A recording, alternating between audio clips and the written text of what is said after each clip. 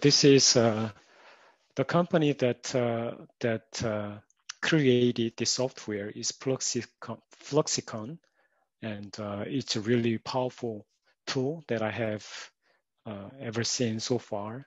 And it's relatively also straightforward for us to use the software. And it is very useful for analyzing process.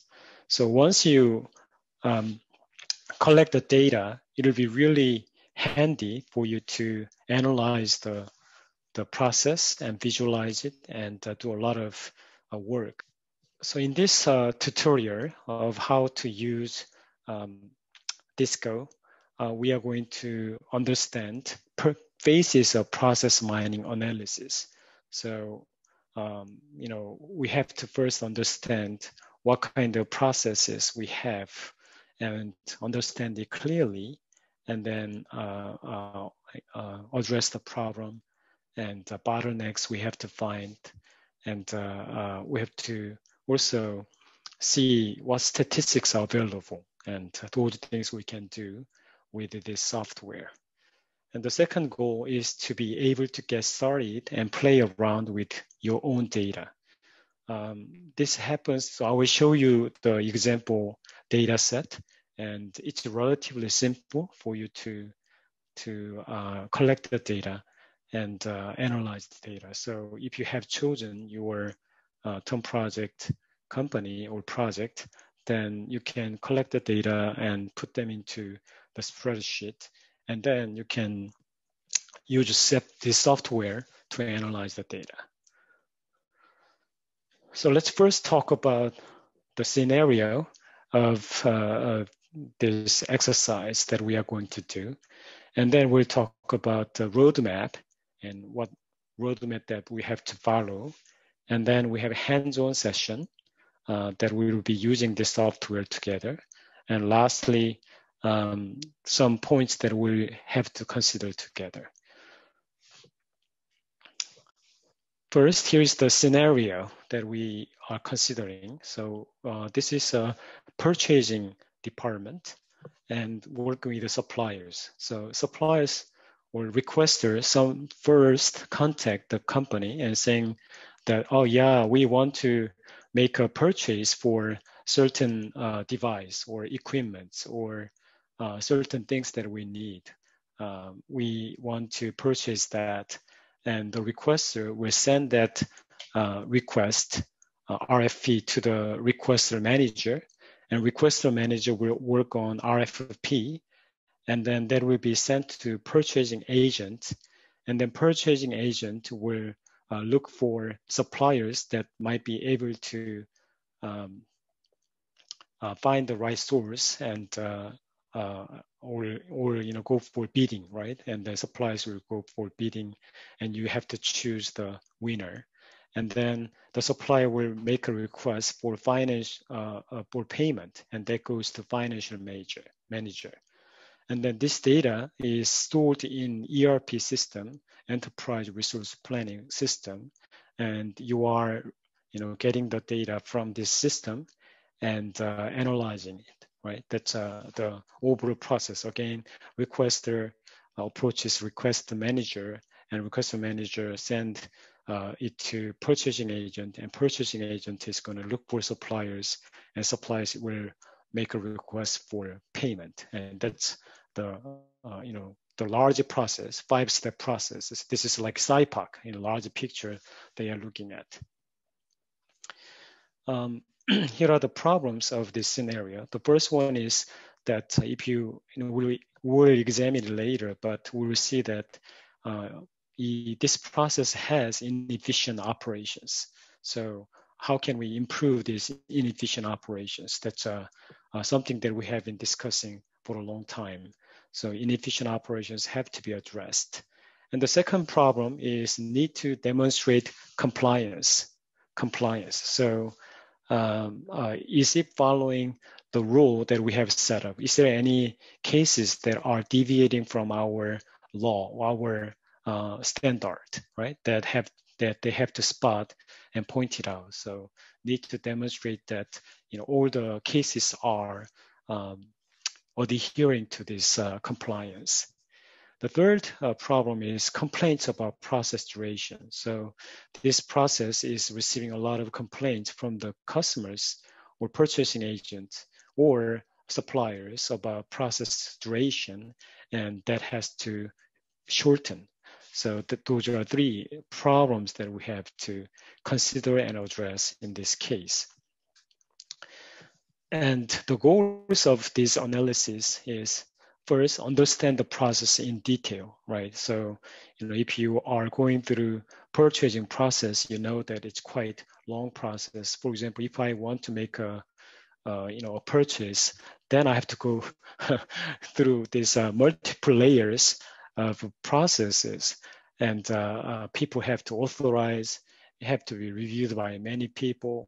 And I made one request for purchase last year, and I gave it up because it took so long, and I was kind of frustrated. And the same happens in other companies. And we have to understand this process in detail. And as a person who made this request, I don't know what kind of process this is going through. That's frustrating. They can be the same with the purchase requester or supplier in businesses. So it is important for us to understand the process in detail. The second goal is checking whether there are deviations from the payment guidelines. So as we said, every case has to adhere to the standard. And if it is deviating from the payment guidelines, then that's problematic. So we have to identify if those cases exist. If they exist, why that happened, how can we address that? They have to be fixed, right? So that's be addressed. Now, number three, analysis. The third goal is controlling performance targets. So it is important for us to remember that the target day, we want to finish everything in 21 days, 21 business days, from the initiation of the purchase till the payment. We want to get it done in 21 days. It can be ambitious goal. It may not be ambitious goal. I'm not exactly sure in this business situation. I think the shorter the better, right? Just like inventory turnover. However, are we really achieving this goal, right? We have to understand that. If not, how many days are delayed? How far are we from this goal? That have to be understood. Most of the case, we may be able to achieve this goal. However, in some cases, we may not be. So in that case, what shall we do? That we have to do. So these three goals, we want to understand the process in detail. We want to see if everything is complying to the guideline. And the third thing is we want to also understand whether our process is meeting this goal. These three things we want to understand. And we are using this software to carry out these goals. And even if we are not using a software like that, we should be understanding this, right? That's the goal of process improvement. So now let's talk about the roadmap, the second agenda. And the roadmap in process analysis is that first you want to ask good questions, right? So we already asked the three good questions, so it's already done. But if you are doing your own analysis, then you do want to ask good questions like, what is our performance, and is there any deviations? What are the processes in details? Or you can ask, is there any person who is not working as much as others do? Or is there any other person who is overworking, right? So those things we can ask in your process. And if you ask good questions, then you can go to data extraction. You have to analyze the data, and it depends on your questions. What kind of questions do you ask? If it is about people, you have to collect the people data. If it is about process, you have to collect process data. If it is about time, you have to also collect the time variable too. So asking good question is critical so that you know what kind of data you need and extract. That will be determined by that. So you have to ask that. And data extraction, if you are working for a big company like Lockheed Martin, then they are using ERP system, and you can contact the database administrator or the team of the data scientists. Then they are going to work with you and get the data for you. They will extract the data from ERP system and then deliver it to you. It can be CSV file or any other data file. They are going to develop and get it back to you. And then now your job comes to data analysis. So how would you analyze the data? And you can use various methods to analyze the data and extract the as-is process, and you can see the bottlenecks, and you can try to answer the questions, and you can also calculate statistics. All kinds of things can be done in data analysis. And then you will make a presentation out of the data, and it can be, typical PowerPoint presentation, or it could be any other tools that you have, or it could be a report. So the presentation will be made. So these are the roadmap that involves process analysis. So let's take a look at the questions. The first question is, how does the process actually look like? Or we want to understand the process map in detail. There's the first question. And second question is, are there deviations from the prescribed process? We asked that question before. And third one was, do we meet the performance targets? That's a third question that we can ask. And data extraction, as I said, you can contact your ERP or database manager, and they will give you the data. But it can be a hurdle because data is very sensitive. So you may have to go through layers of approval process. And then now you are on data analysis. And here in data analysis, we'll do the DISCO. And I'm gonna run it and then show it to you. So now is the time for you to run DISCO. So please open it. Let me share my screen with you again.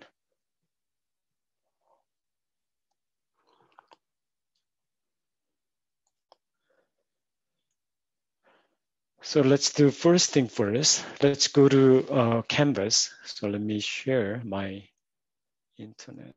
Okay, here.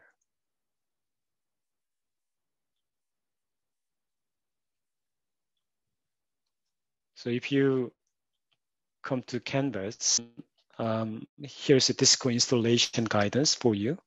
And then student handout, you can also refer to student handout. And the thing that I want you to download is purchasing example.csv file.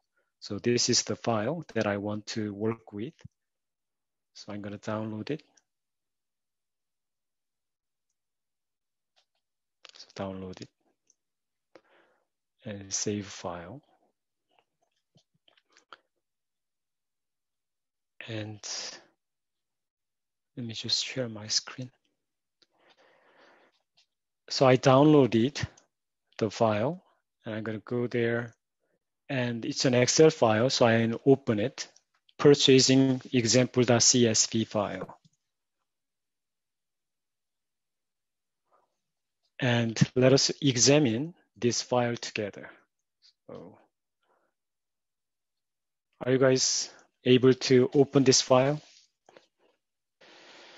Okay, so let's first take a look at this case. So there's a trick in Excel. I'm using Mac. So if I do Command Shift and downward arrow, then I can, choose this column at once. So if I do Command Shift and downward arrow, I see that I have 9,120 rows, right? So 9,120 rows. And I have start timestamp and complete timestamp. So meaning that it started at this time, 2011, 12 a.m., right? And then case 2 started January 1st, 2011, right? And I have also the complete time. So I see January 1st, 2011, 12:37, it was completed. And January 1st, 2011, 12:29, it was completed. So this is case number and what kind of activity was done at the time. The first activity, January 1st, they created purchase requisition at the time. So, and then it was sent to Kim Pasa. She was the one who received or who did this creating purchase requisition on the ERP system, I believe. And so she was the requester of this case. That happened surprisingly at midnight on January 1st. I think this time might have been manipulated for exercise purpose. And then if you look at case number 1, now row number 5 says case number 1 again, and 12:37 or 5:37 a.m. and it was completed at 45, so about 8 minutes it took, and create a request for quotation, right? So create purchase requisition to create a request for quotation happened, and this is Kim Pasa again, and she was the requester at the time. And if you go to the row number 6, and then shortly after that, 6:41, and analyze the request for quotation that happened by Karel D. Groot, purchasing agent. He did that. And then if you scroll down and then you see row number 14, and case ID is number 1, and activity send a request for quotation to supplier, and Karel D. Groot and purchasing agent, he did that. And then create quotation comparison map by Magdalena Praduta. She did that. She's also a purchasing agent, and so forth, right? So we see that case 1 is flowing as time goes on, and new case was coming in, and it was moving through the process that we can see. So in your term project, you want to have case ID, or it could be personal ID, person A, person B, person C, or case ID. Case number 1 came in at November 9th and 9 o'clock it came in, and then the completion time was it took us 2 hours, 3 hours, right? That has to be recorded. And then the activity was creating purchase requisition, or it could be approval process, or it could be simply reviewing it, right? So the activity has to be defined and then written there. And then resource, who was the person in charge of that activity, that can be written there. And then the role, was the person requester or reviewer or approver, so what role does the person play? That can be recorded there. And if you do that for each and every case and activity, then you will form a data sheet like this. It doesn't have to be as long as this, but if you collect the data for a week or for a month or for a few months, then that will be very useful for you to understand and analyze the case. Okay, that's that. So let's close this and make sure that you save it in a folder that you can remember. It could be, so I'm gonna save it at download at this point, and here I'm gonna say class. So purchasing example and class. That's how I saved it. You can save it in your own name, and I'm gonna be using that. Then I can go now to Disco. I'm gonna run Disco, and maybe it'll cause you some confusion, so I'm gonna quit and run it again. So run it again. So Disco is running. Oh, the same thing happened. And then I'm going to go to this left folder and find the file that I saved. So go to downloads, and I saved purchasing example and class.csv file, right? So I'm going to open that. So I open that file. And this first initial screen is very important for you to examine, because if you're not setting everything up right, then you are going to have a difficult time later in analyzing it right. So I want you to pay attention to what this is. So look at this remove. So you can remove a column from here if you do that, but I don't want to remove anything, so I'm going to not use that. And this is case ID, right? So ID, you can see the ID, the word ID over here, and case Disco automatically identify the first column as ID, right? Case ID, and which is correct. Case ID, the name is case ID, and it picked this one as the ID. But if it is not there, you have to do that. For example, it may be, Disco wrongly picked it up as other thing, but in that case, you have to change that to ID like that, right? So now you specified the column as case ID. And then now we need to also have this timestamp, start timestamp and end timestamp. This is very important information. You don't want to, misspecify that, correctly identify this one. So click on that, and this is already recognized as start timestamp, which is good, and then complete timestamp. So I am good with this too. And then we have activity here, activity that is what did I do there, right? So create purchase requisition.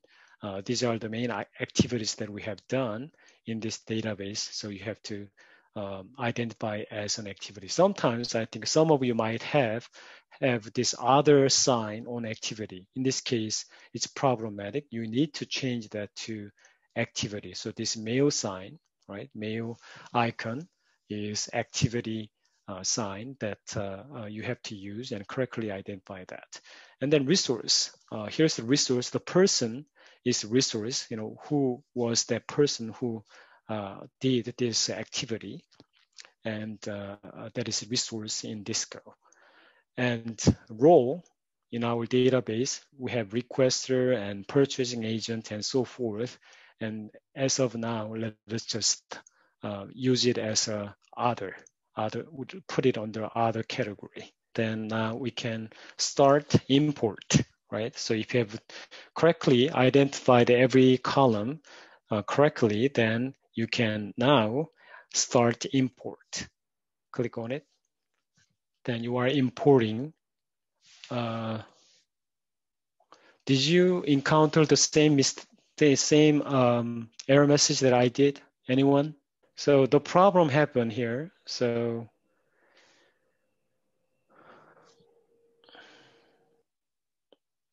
I changed the start stamp.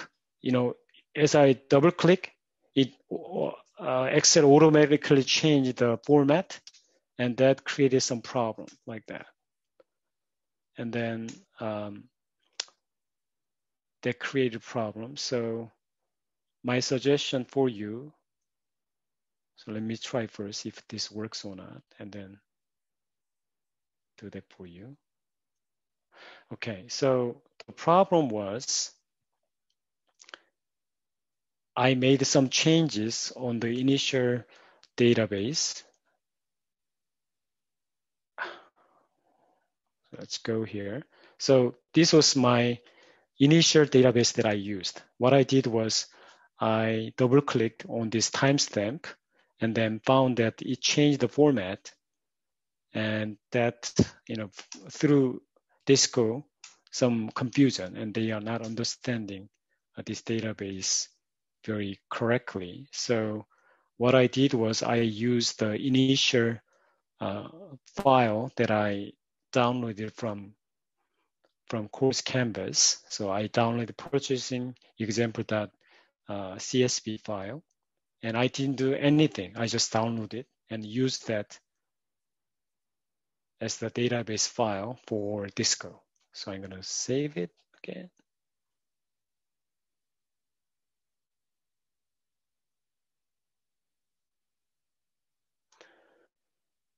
Okay, so I download purchasing example 2.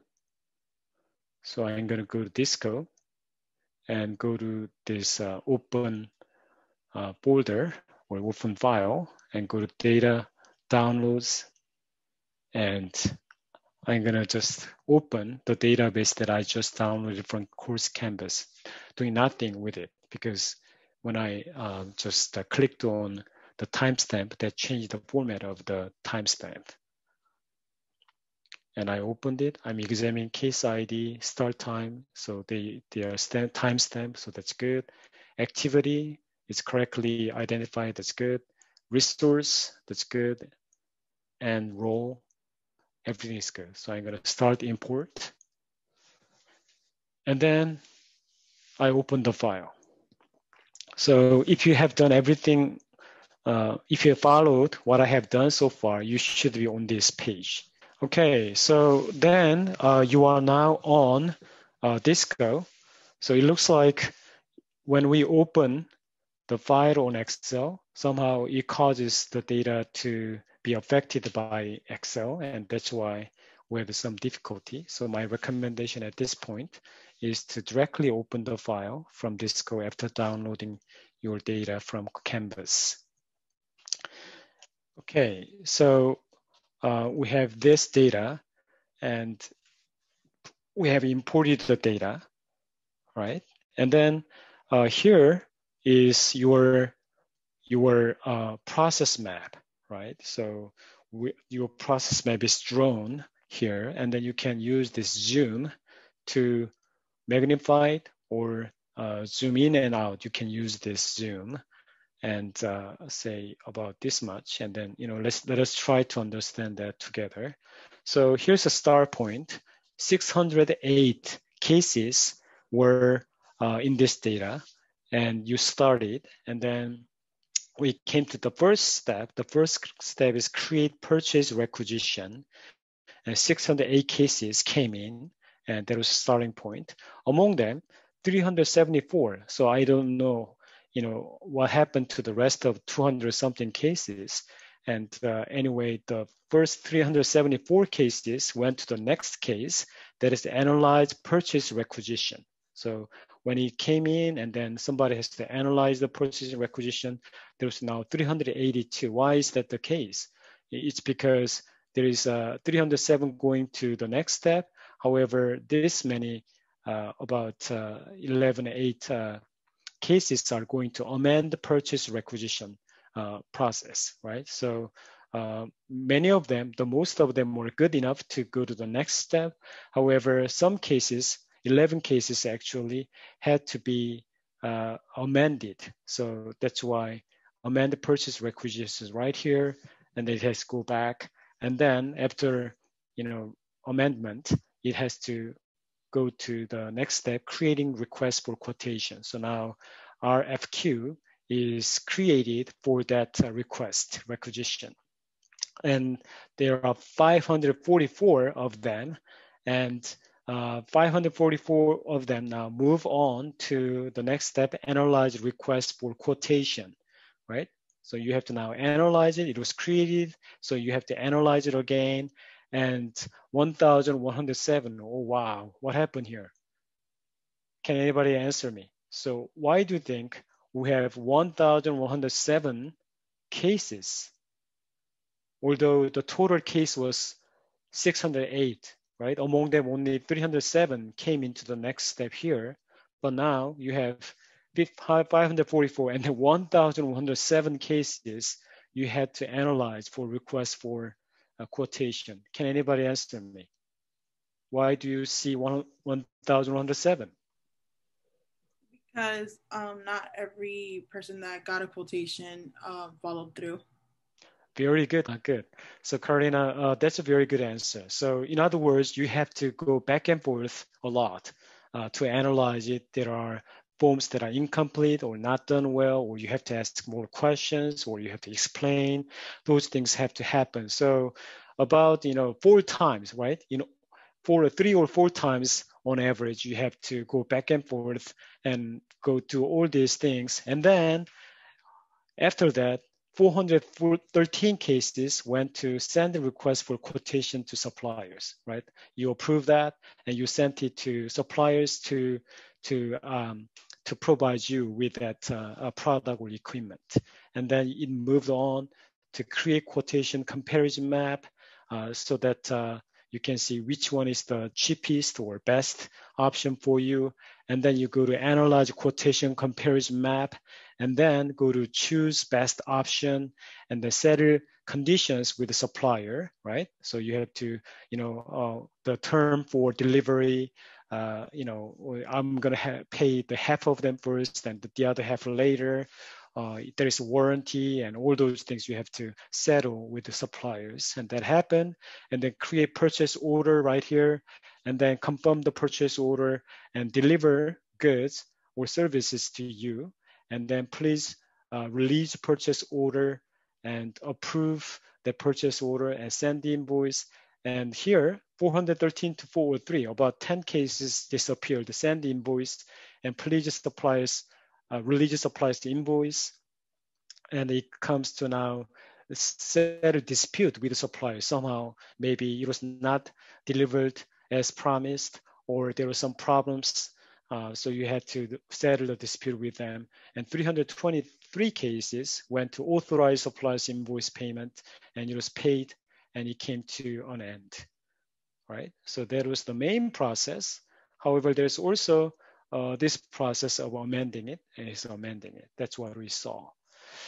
Now, here, look at on your right pane, you see detail. Do you see detail here?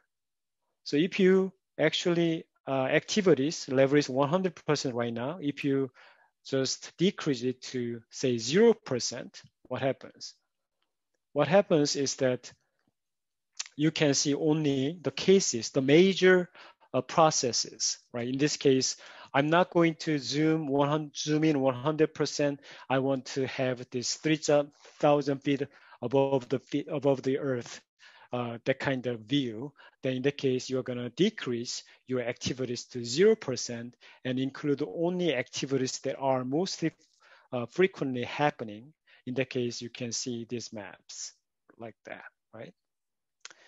Now I'm going to again increase it to 100%. So I want to see all the activities. And now I also want to see the path. So these are the paths that I have seen. Now I'm going to increase it to say 20%, right? If you increase it to 20%, now you come to see more arrows, right? The path are not just at a 0%. Now you are increasing it. As a result, now let's see, I will increase it to 50%. 50% and zoom in. Then you see, for example, the send invoice, authorized supplies invoice payment, and then send invoice. And these 10 cases skipped over these two processes and went to there. And the religious supplies invoice, 323 cases went to directly there, but in between, they settled dispute with the suppliers. And we also see that analyze request for quotation, 131 cases there just ended right away. So probably they thought that it is not suitable to proceed with 131 cases that you can see here at 50% case. And say if I just increase to 100% now and then zoom in, then what happens? I see here a lot more detailed path here. So create purchase requisition, and we see that analyze purchase requisition, 11 cases went amend, and then 8 cases came back, 307 cases jumped over to create request for quotation and so forth. And another request, there's a lot of interactions over there.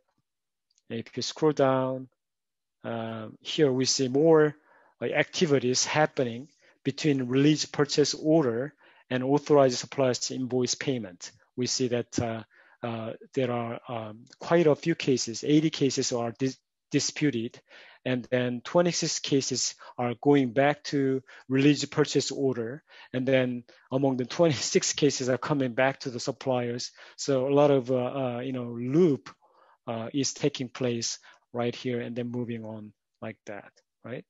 So if you just adjust this paths, then you will be able to see more activities and arrows in details. Very good. Here's a statistic. Do you see? Here's a map. We haven't looked at the maps. Now we want to look at the statistics. So let's click on statistics. So I'm going to click on statistics, and it takes you to a different view, which tells you various statistics about this process. And on your left, statistics view, we have overview, activity statistics, and resource statistics, and role statistics. And let's take a look at overview first. On your right, you see events, 9,119 events are here, and cases, 608 cases. So in total, you have 608 cases that consist of 9,119 events, right? Steps and procedures you had in total among them. And then activities. In total activities, the steps that we have, in total, they are 21 activities. In other words, from creating the requisition till the end, or paying the invoice. Sometimes it's very short, but sometimes 21 activities you are going to have in the process. That's what it means. Now, median case duration. You have learned about median and mean in your statistics course before. Median is right in the middle, right? Right in the middle. That's 11.9 days. So on average, about 12 days it takes for you to process all the requisition, which is really impressive, isn't it? Right? So their goal was 21 days. And on average, actually, median days 11.9, which is far shorter than 21 days. So you must be very happy about that. But now, if you look at mean case duration, on average, how long did it take? However, it says 21.5 days. So the average is actually exceeding your performance target. So what is going on? Median is 11.9 day. However, mean is 21.5 days. So we definitely see that there are something fishy about this process, and we need to, analyze it and see what is happening with that. And start date was January 1st, 2011. End date was 14/10. 2011, probably October 14th. So that's a bit European style, because this software was made in, was it Denmark? Netherlands or Denmark, I think. So they are using European style here. And then look at case ID.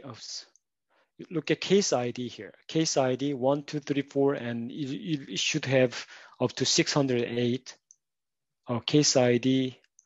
We have 608 cases, but as we saw before, case ID is 1949. So a lot of activities we had, events we had, and then event 17 and variant number 2, and started date and finish date and duration is identified here. And now if we look at more specifically, events over time, look at this visual. So it started from January 1st. So events are increasing, right? A lot of events happening in the beginning of January, and then February and March. And then it dies down, right? You don't have as much events. Can anybody tell me, why do you think this business is showing this kind of activities distribution? So it's skewed to the right. Why do you think this is happening? Yeah, what was the question? The question is, look at this graph, this visual, right? So Hmm. it says events over time, right? And meaning long, this is timeline, and event number of events is on your vertical axis. And if you look at here, you know, in the beginning of the year until February, you have a lot of activities here. But as time goes on, February and March, and then as time progresses, you have less activities than before. Why do you think that is the case? What does this graph tell you about the nature of a business? Maybe that it's just like their busy season, or they just do a lot more in the beginning of the year. That's correct. I think it tells us the nature of this business that they are doing a lot more business in the beginning of the year. For example, they might have selling some kind of special product that has seasonality or regulations. It deals with regulation, right? The vaccines are sold in the winter more than spring or summer, right? So those nature they are carrying, so we can understand that. So their peak times are between January and March, and that's about it. And now active cases over time, active cases.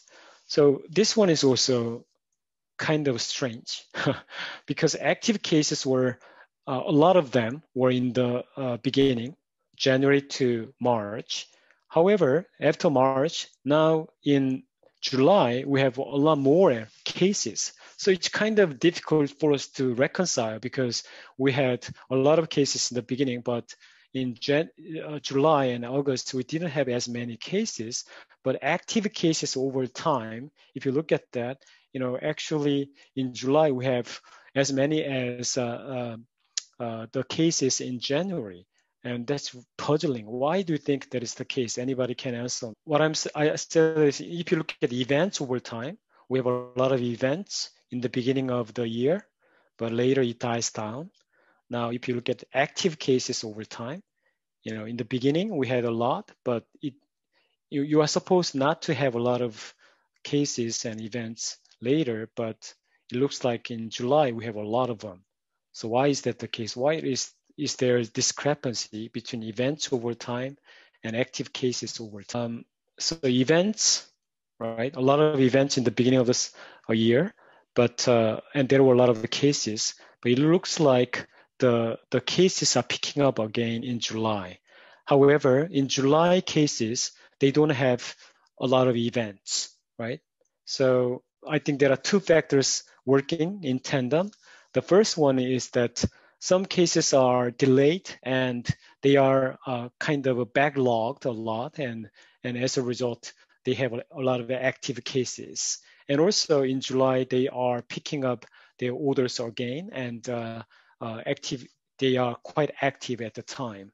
So that's causing the problems. So we see by looking at events over time and active cases over time, we see that what kind of work volume do they have in their business that can be understood.